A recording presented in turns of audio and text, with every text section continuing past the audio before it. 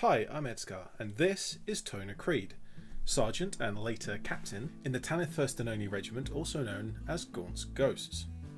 Now, the attentive amongst you will have noticed that when I posted this picture of the Tanith First and Only models that I have and stripped the paint of, in comparison to the picture on the box of that same set, on the box there's this guy with a plasma gun, whereas in my picture of the paint strip models, instead you have the female model, which actually came from the blister pack sold separate from the main box. This is because the day that I walked into Games Workshop to buy the set, I really wanted to have one of the female models, but didn't have enough money to buy the box and the blister pack as well. I was also slightly uninterested in the plasma gunner because there's only passing references to any of the Tanith ever using plasma guns. Would have much rather had a flamer. And so someone else in the shop who had bought the blister pack happily traded me the female model for the model with the plasma gun. So thank you very much to whoever that was, and I'm going to get on and paint this one. So Tona Criid is the only one of the models that I have that's undeniably Vergast born rather than Tanith born. This of course being in the third book, where on Vergast the Tanith First and Only take heavy losses, and due to War Master Makaroth's active consolidation, I believe it's called, any civilian who was involved in the fighting in the scratch companies and civilian militias could opt to join the regiments of the Imperial Guard, and many of them chose to join the Tanith First and Only, replacing some of the severe losses that the Tanith had suffered and couldn't replace because, well, the supply of Tanith people is well, not there anymore. So the vast majority of this model is painted in the same way that I've painted the previous models in the set, putting a solid base coat of a darker colour and then bringing in a lighter colour and mixing it together. A little bit of wet blending, a little bit of edge highlighting. I'm not an amazing painter, but I'm trying to bring in some of the light values that should be there, and particularly important on the camo cloak to make sure that the light values are at least there, so that when I later come on to do the camo pattern, I can then copy those into the other colours I'm using for the camo pattern. So fans of the series will immediately recognise why I've chosen Tona to be the name of the unnamed model that I have here. And that is because Tona is the most commonly used female character in the series, appearing in the vast majority of books and having primary focus in quite a few stories as well. Right from the start we see her as a young woman involved in the gang life of Vervenhive as it is attacked by rival hive Ferozoica. And even in this situation, Tona has the compassion to look after two orphaned children, or at least she thinks they're orphaned at the time, and goes to great lengths to look after them, to feed them and to keep them safe, even risking herself doing so. And this protective, compassionate part of her character is what leads her to be such an effective infantry commander as well, first gaining the rank of sergeant and later captain.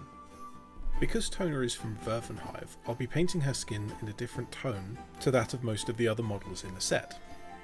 The book repeats several times that the Tanith-born have a very light skin, probably because they're based on the Scots, kind of Scots and Irish depending on which bit you're looking at. Vergasts, on the other hand, it doesn't specify exactly what their skin tone is, although it does say they have lighter skin tones. So I'm stuck with a Caucasian tone, but I want to bring it down darker than the very pale skin Tanith that I'm painting.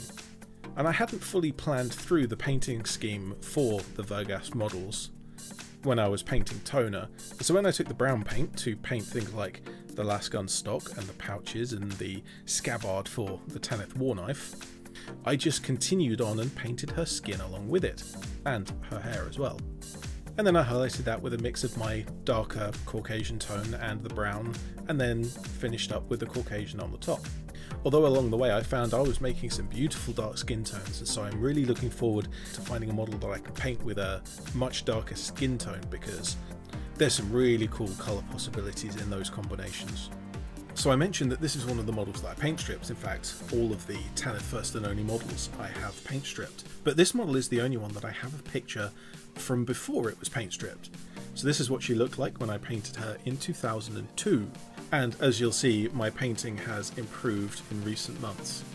And I say recent months because I never had the resources to learn from back in the day.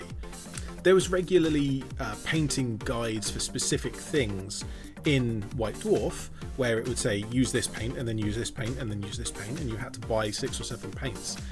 And I never had the money for that, and so I never read any of those guides.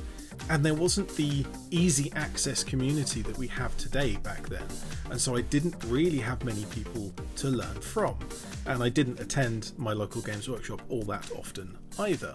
So recently, when I've got back into painting over the last year or two, the resources that are available now and easily accessible and digestible in video format, which is a format that I learned from quite well, I now know of techniques and equipment that I never knew existed back in the day. For example, the wet palette, which you can see on screen. I've only heard of the existence of a wet palette in the last year. Kind of an obvious concept, thinking about it.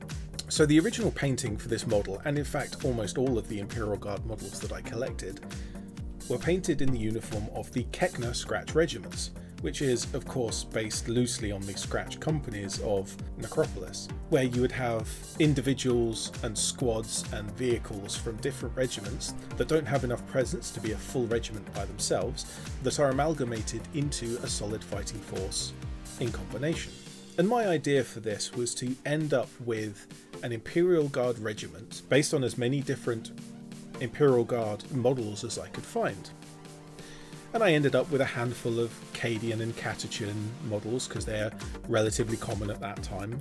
Unfortunately, the Mordians were kind of out of favour at that time, and the Steel Legion models hadn't been made until a little bit later, I think. But I managed to squeeze in a few metal models here and there. And while I painted them in different ways, I always unified them with a solid black colour on at least something. And in the case of the Tanith models, that was the black cloak. But now I'm repainting them in the colours they really should be, and that is the Tanith First and Only, of course. So for those who haven't been following my reading progression, I've just reached Anarch, which is the latest book. It was released quite some time ago now, over a year I think, as of the time of me reading it, but I wanted to go back and read the whole series through again to refresh my memory, and it's taken me this long to get to it, but I now finally get to read Anarch. And from what I understand, Tona and Kulia and the 2 kids, Yonsei and Dallin, are going to feature quite prominently, so looking forward to that. Even though this is one of the quote generic unquote models from the blister packs that were sold separate to the main character box, there are actually a few decent details on here. We have a rag tied to the barrel of the lasgun, and we also have dog tags visible just poking out the cloak. In some ways, this model is actually more detailed than the Corbeck model that I'll be painting in a few videos' time. And just while I'm finishing up the camo cloak and the rest of the details on the model, I should point out that I'm not doing the base in this video. I will be doing all of the basing together in a separate video. But with all that wrapped up, and with the model finished painted in the Tanith First and Only colours, she's ready for a spray varnish and to go on the shelf with the others.